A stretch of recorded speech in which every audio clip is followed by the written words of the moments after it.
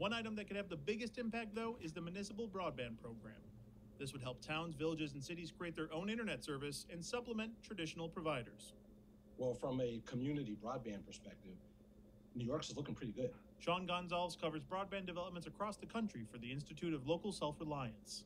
By virtue of creating space for municipal broadband, which really provides an alternative, and we believe at the Institute for Local Self-Reliance, a locally accountable, publicly owned networks are really the best shot to solve the digital divide. This could allow projects like ErieNet or the municipal program being proposed in Jamestown to receive additional funding from the state.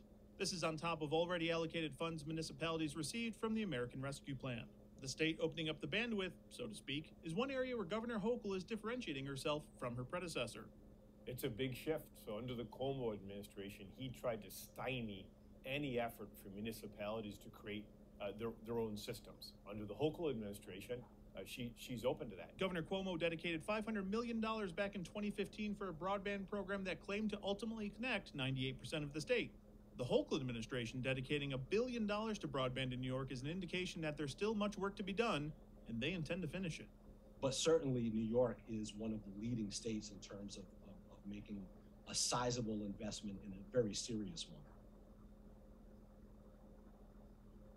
The one thing this bill stops short of is calling broadband a utility, which would open it up to regulatory oversight by the Public Service Commission.